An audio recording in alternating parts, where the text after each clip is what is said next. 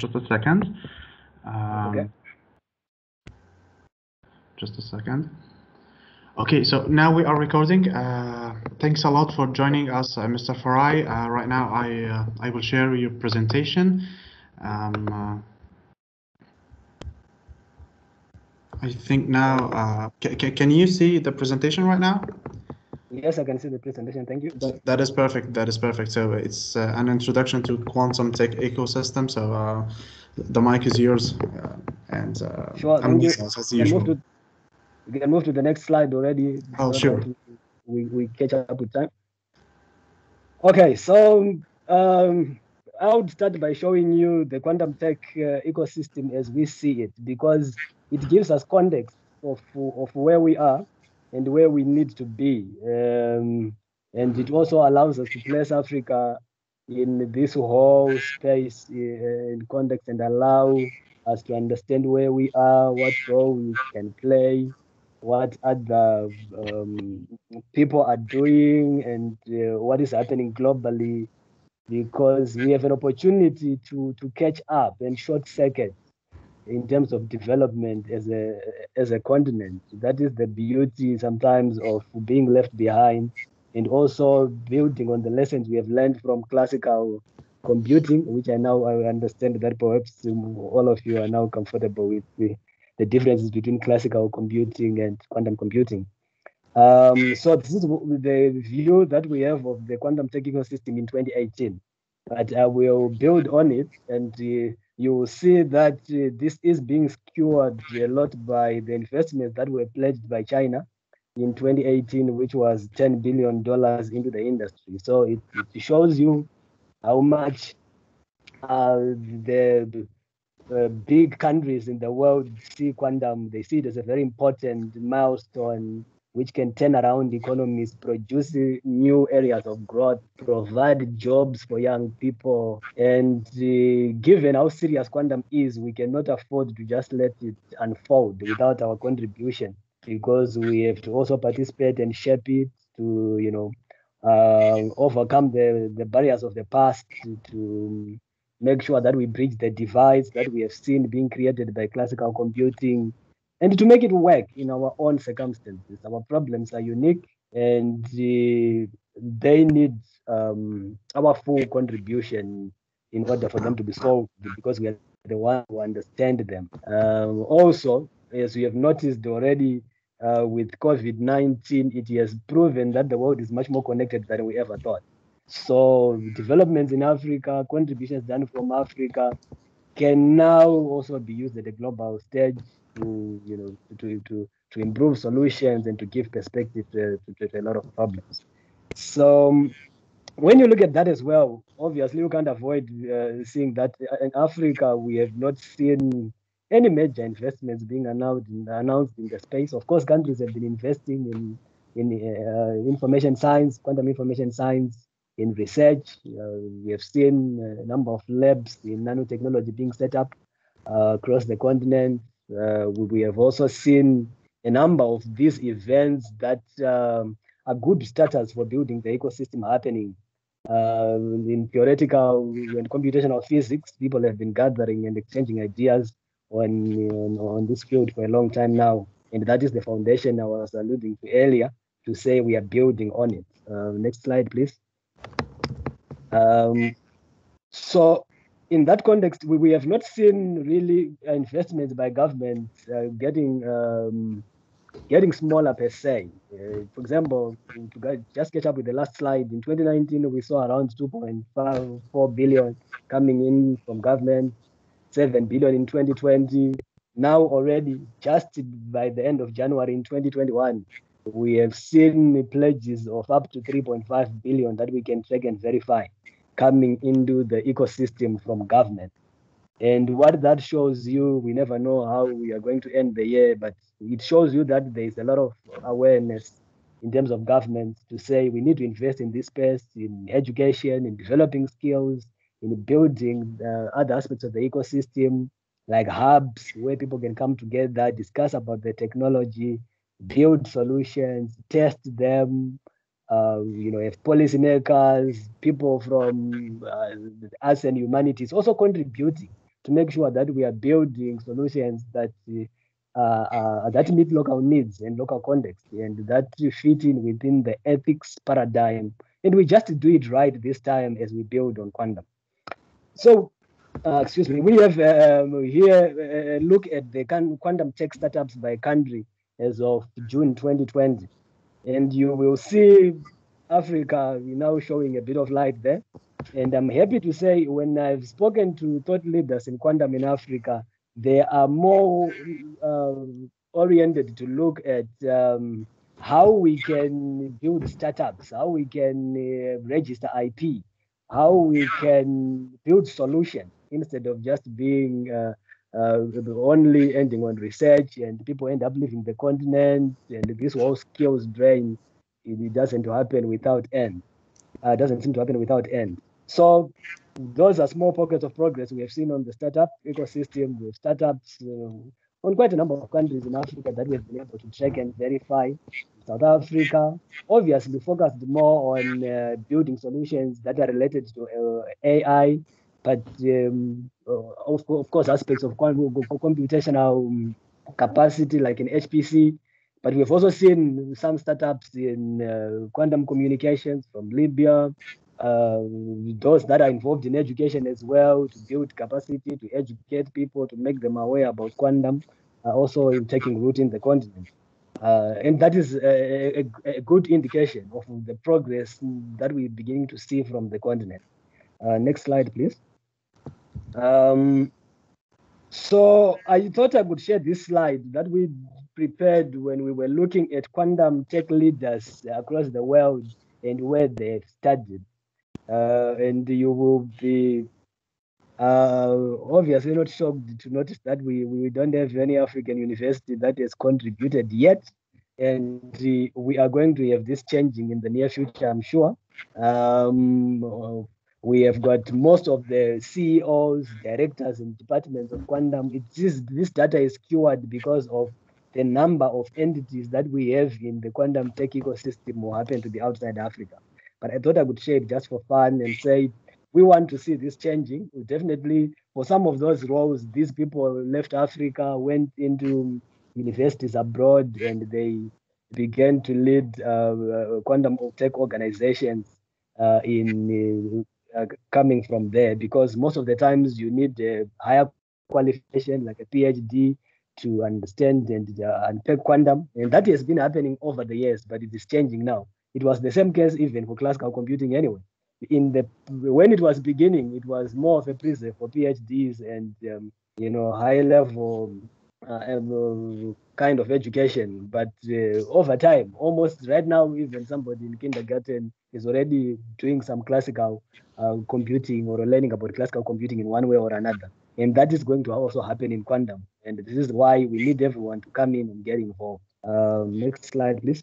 So this is a very important conversation, and I'm happy that you guys have been attending Quantum Summer School, and that's the beginning, because you have to start with education to make people aware of what quantum is and what it is not, so that you guys can also make people in your small communities aware of quantum and the differences, the kind of opportunities it presents, and we can all fight this hype where quantum computing is misrepresented, and it is always treated as and the next step in classical computing, when they are totally different and focusing on different aspects in terms of problems that they can solve and handle very well. We also did an analysis of the ethnics, where people come from, in terms of, are they Caucasians, are they from Europe, are they from Africa, are they Hispanic, are they Black American or African American, and etc. So you see that we still have a lot of work to do. And I shared this to just show you the gaps that are there in the ecosystem, and the gaps that we have to plug in, the gaps that we have to fill. Because if we don't do that, then these imbalances are going to persist, and this technology is not going to have an impact that it should have. Technology, as I look at it, is an enabler. It changes lives. It improves how we are connected as a people. for example, right now we are able to share these ideas, and I'm in Zimbabwe, and you guys are doing this from Egypt. It wouldn't be possible without technology enabling us to do it. So remember, the moment we don't participate in this conversation, these imbalances persist. It's very difficult for people to tell your story or to understand things from your perspective if you are not involved. And it is important that after the summer school, we don't forget about quantum and we learn more about the ecosystem and look for slots where we can plug in and contribute depending on your domain expertise and what you want to focus on and what you think you are excited to work on. There is a room for everybody to contribute in quantum, and you need to take it forward and to keep this conversation going. Next slide, please. So this is the trend that we have seen in this for startup taking in terms of the kind of investments that have been coming into quantum tech startups. So when I speak of quantum tech, I'm speaking of the whole ecosystem, which involves your metrology and sensing, your computing and stimulation, your communications, quantum key distribution, and there are also other companies that are focused on other aspects of the ecosystem, like, the foundation support technology, which is your nanotechnology, which are components that they have to, enable a lot of these other technologies that I've talked about. So obviously, a lot of investment is still going into the hardware because without the hardware, we won't be able to deliver the solution. So we still need to do a lot of work in terms of realizing capable hardware, and a lot of progress is being done very fast in this space. And obviously, you need software. And it's interesting that for the first time, we have seen a lot of interest in software when the hardware that is going to deliver quantum advantage is not even there. But it's all good. It's all good for the industry, and we are seeing the ecosystem progressing very fast. There hasn't been a lot of investments in sensing and in communications and quantum key distribution. And I think we learned that these are delivering value today. And so there is a lot of revenue that is being generated by the products and services that are being offered. So this field doesn't thrive entirely on government funding, on venture capital funding. Of course, that funding will be required to grow this field and make it far-reaching. But for those that are operating in the space, there are already solutions. There is already hardware that is tried and tested that people are buying and realizing value from. So there is still a lot of work to be done in hardware and software, but there are also other fields like sensing and communications and quantum key distribution where you can still contribute. Next slide. And this is just the quantum tech investment trends that we see, and like you see quantum hardware there, obviously taking a lot of the investments, and software, like I mentioned, still doing the same. Next slide, please. So I thought I would also share the quantum tech investments by category that we've seen as of the 13th of November in 2020. So, like I was mentioning, there's a lot of investment that is going into quantum computing hardware. There's a lot of investment that is going into quantum computing hardware.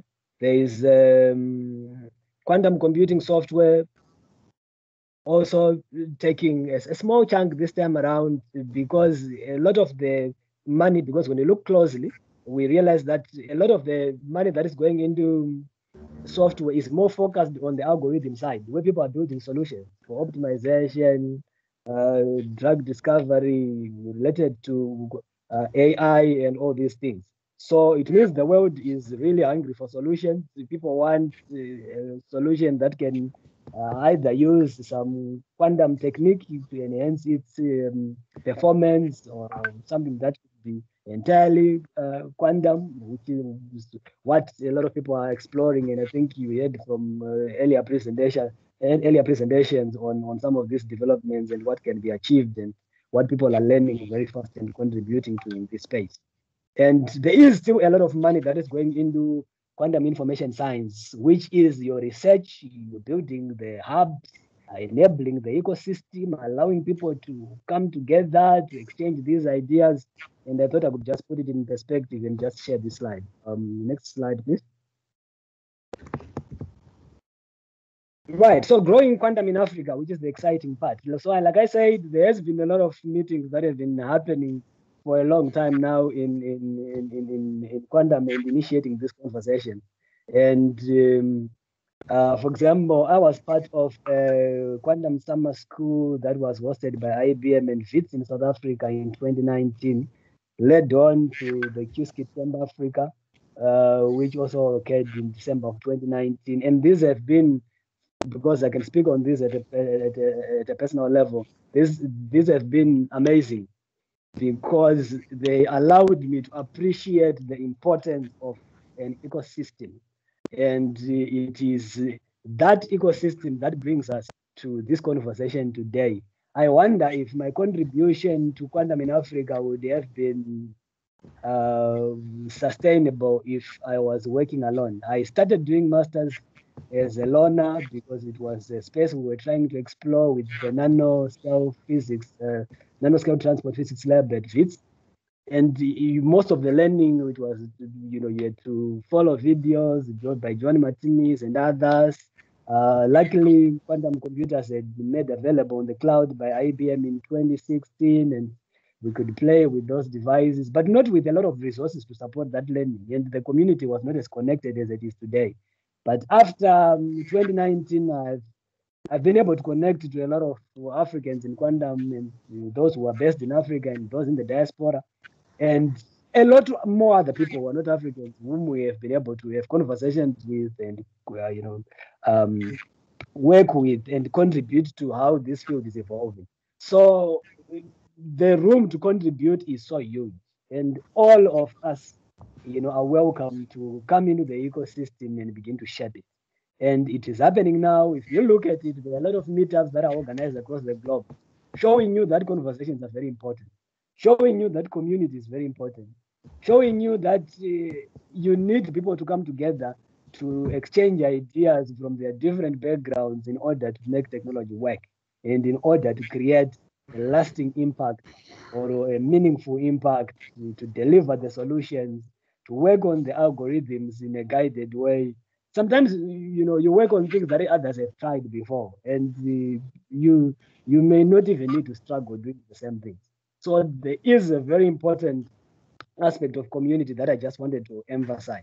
So if we're to grow quantum in Africa, we will definitely need to build a strong, robust community which is inclusive, which allows investors, entrepreneurs, policymakers, people from academia to come together and take this discussion forward and say, how do we make things work? How do we build solutions that fit into the context of our own local circumstances?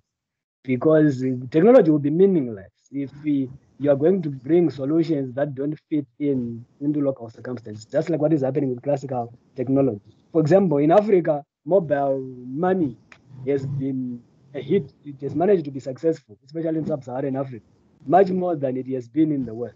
It's because of the environment, our context, our culture, and the kind of infrastructure that we have and all that. So it is the same kind of thinking that we need to go through, but we can only go through that in a successful way or for progress under the ambit of a community. Next slide, please.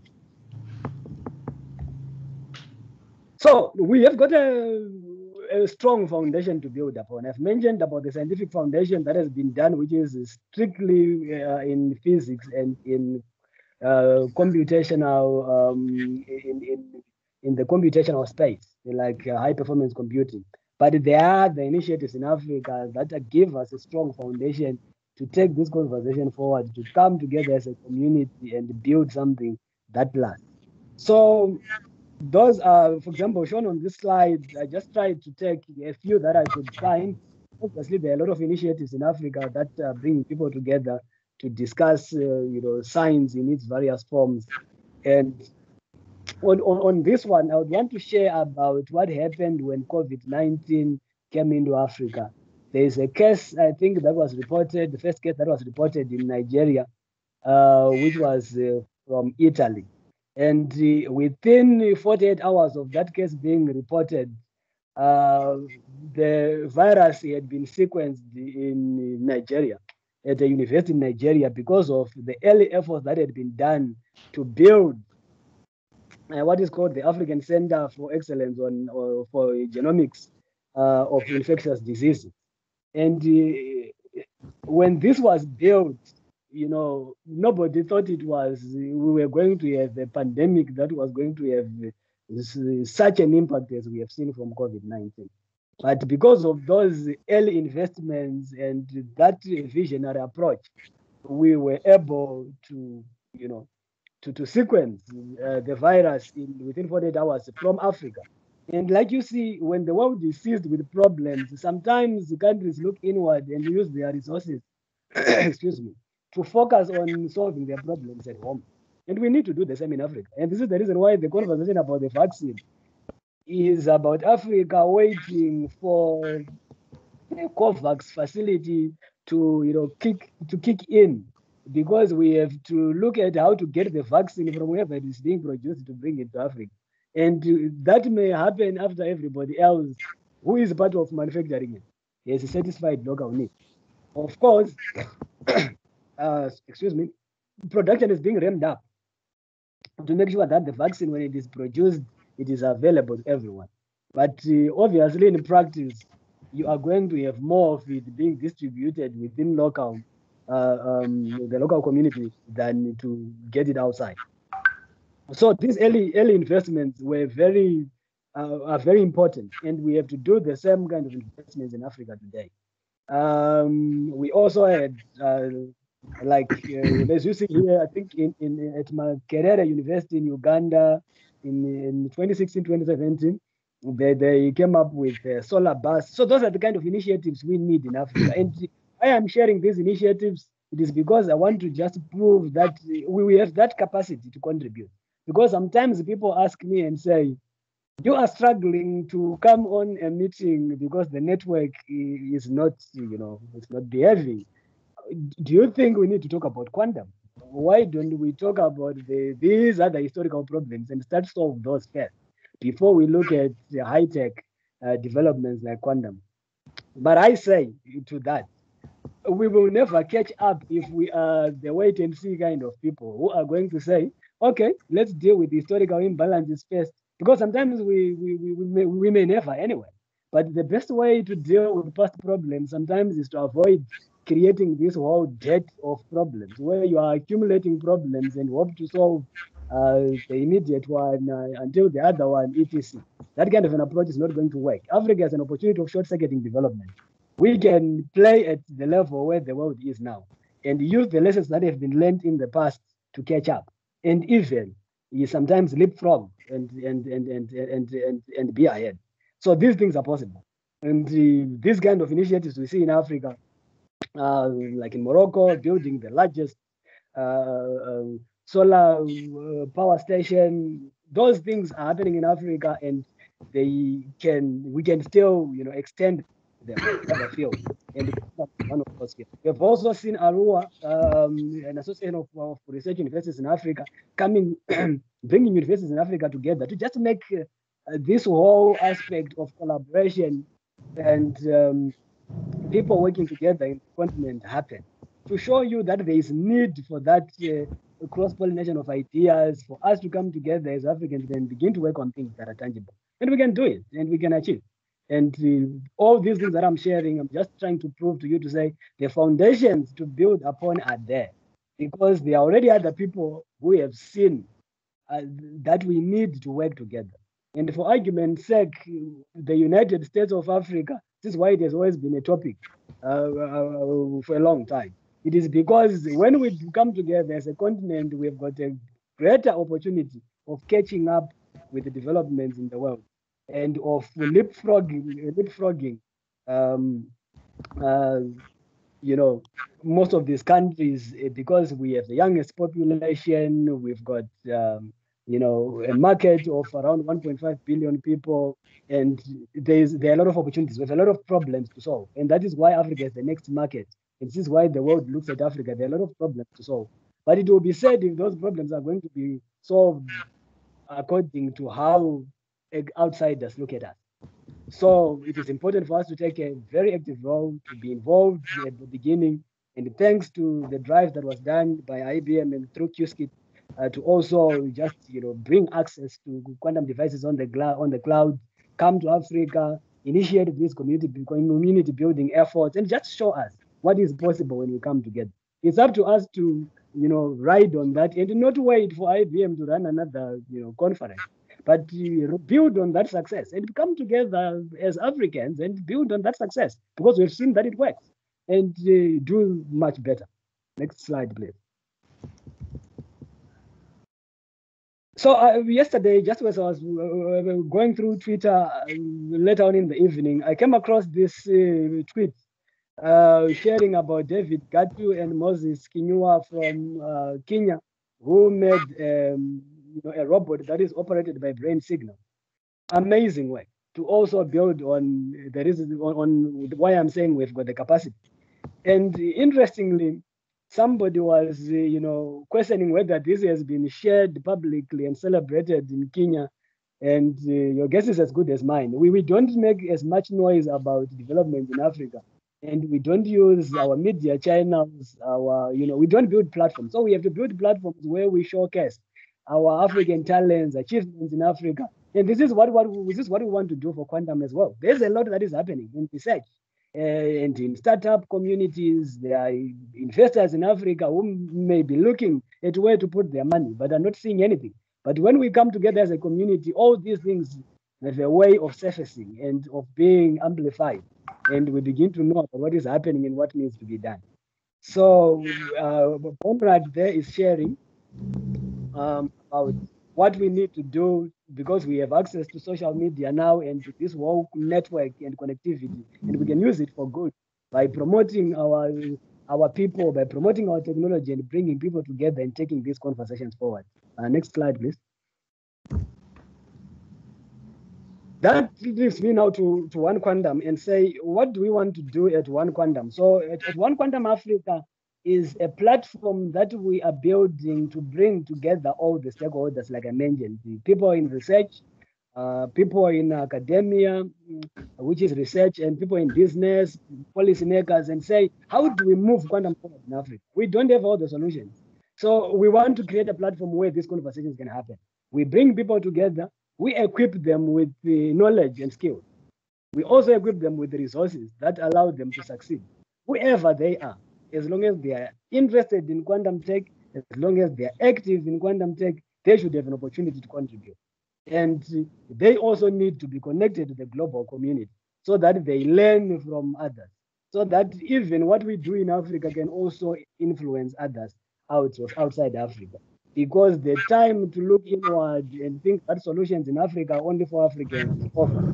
Solutions that are built in Africa can still be applied outside. We've seen that happen. There are models, contact tracing that emanated from Africa that have been applied in the United States. And there's no limit to how we can contribute at that level. So I had to share a quote here by the chairman for One Quantum, the global community, and M. Kunish, to say, One Quantum is our effort to provide a stage, voice, and safe place for all in quantum to come together and build a successful industry which is fair and profitable to everyone who participates in it. Next slide, please. So to leave time for questions, I'm just going to run through the next slides and make sure that we've got an opportunity to have a discussion. These slides, I guess, we are always going to be able to share with attendees and those who are interested later on. You can move to the next slide as well, because I think so we were saying, how do we do this? Obviously, we know young people want to have fun. So our communities are places of fun as well. We want to bring people to these communities. And when I say young people, I'm involving everyone. I am young at heart. I'm not sure if I'm young in terms of chronological age, but I'm young at heart. And it is because I'm always curious and willing to learn each and every day. And I think all people who are involved in these initiatives and everybody, is involved in some aspect of lifelong learning. So that way we all stay fresh and young. So the One Quantum Africa is our place as Africans to come together, to learn, to collaborate, and to exchange, and have fun as well. So we are sharing some regalia from our past events, which we hold every week on Wednesday at 1500 SAST, which is 3 p.m. SAST. And everybody's invited. And I think I explained time and again why it's for everyone. Yes, in the beginning, it is going to be difficult to unpack some of the aspects that are related to quantum mechanics and linear algebra and OETC. But as we go, I think the efforts across the world are to simplify quantum tech and make sure that it is accessible to everyone. And I think you also heard from past speakers, they had to speak again and again about how the field is moving very fast to make sure that it is accessible to everyone and everybody can understand so that they can apply it in their own context as well. Next slide, please. You can learn more about our efforts, and I think we're sharing details there. You can send me an email anytime. I can find me on LinkedIn, on Twitter, on Facebook. Let's take this conversation forward, open to your suggestions and ideas. The idea is we want you to be there. So we also have a newsletter which we send out to just inform people about developments in Africa and also allow people in Africa to learn about developments that are happening across the globe so that you have context of what's happening in the space. We have also made available some of the data I've been sharing, the earlier slides at qisdata.com. You can access some of it for free. Of course, some of it is paid, especially the current one, but there is a lot of free data which you can use to ground your research, to make a case as you talk about quantum, to just understand where we are and where we need to be and what trends we are learning about. If you need anything else that we don't have there, reach out to us and let's have a conversation on those. Next slide, please. So yeah, we get to that time where we can have a conversation. So yeah, albeit all the challenges that we faced in the beginning, I'm happy to say we are just 2 minutes shy of time, but it's been a pleasure to come on this platform and have an opportunity to share and have a conversation with you. I hope I was audible, and I hope that I was speaking in a way you could hear. Sometimes I've got a habit of speaking so fast, but I was trying my best, and I always, I'm now ready to hear from the floor. What are your suggestions, ideas, and comments? If there are questions as well, hoping that I can answer them, then bring them on. Otherwise, thank you very much for this, and let's do it. Let's build quantum in Africa. And it starts here, it starts with you and me, and we have a strong foundation to build upon. And I can't wait to see what we achieve next together. Thank you.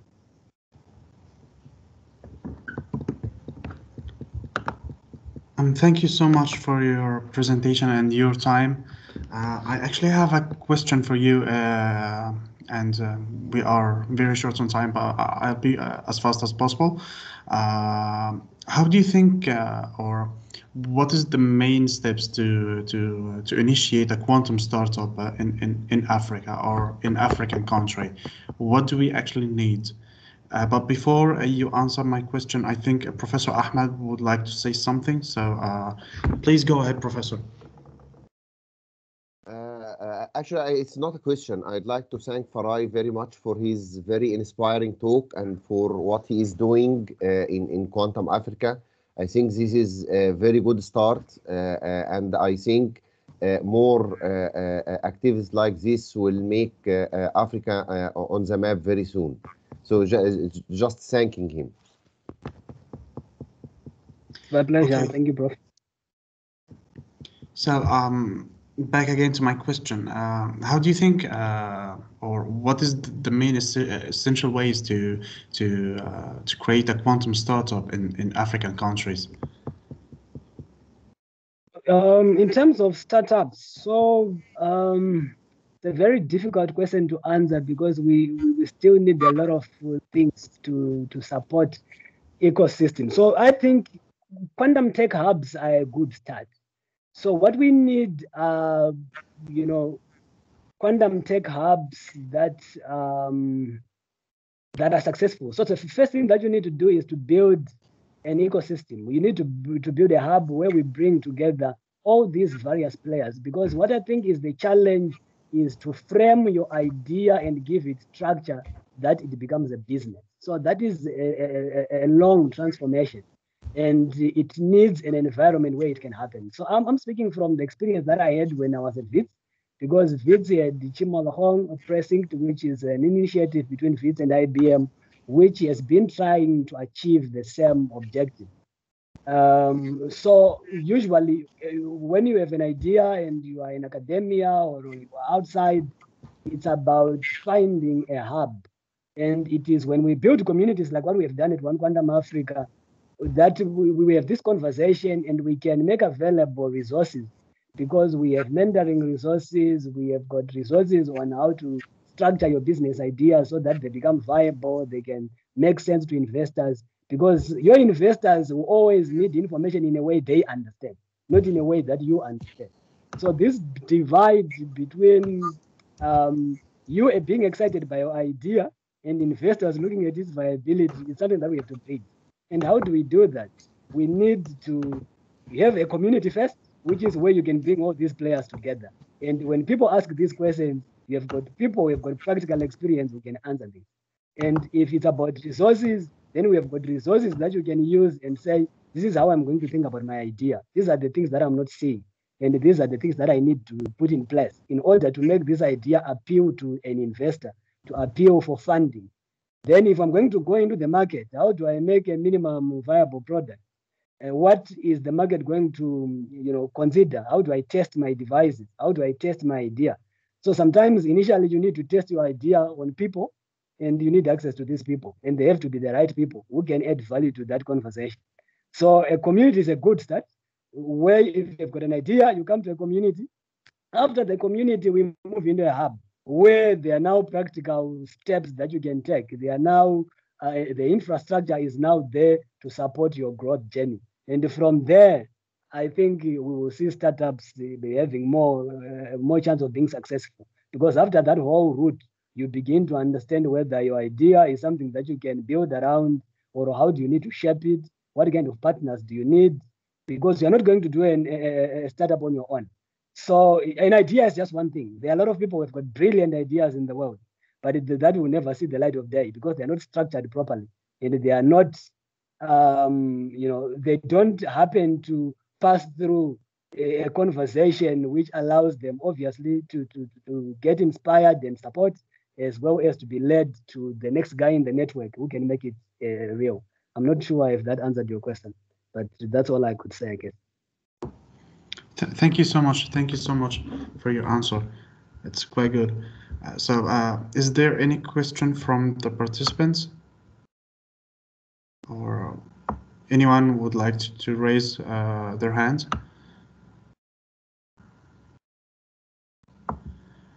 Okay, I think that sums up everything, and it concludes everything. So thank you so much for your time and your effort in the presentation. It is wonderful, and I'm looking forward for more cooperation with you in the near future. Thank you so much, Mr. Farai. Pleasure, Kareem. And I think Professor Ahmed may want to say thank you, something. Farai. Just thanking him very much, and we are looking forward for more cooperation with his community. This is in the benefits of quantum in Africa, of course. Thank you very much. Looking forward to having more of you joining our meetings on One Quantum Africa every Wednesday, like perhaps later on today. I know today is a bad day, but in the future. And let's take this conversation forward. It's my pleasure to have been here. Yeah, thank you. Thank you very much. Yeah, thank you. Okay, I will stop recording right now. Thank you.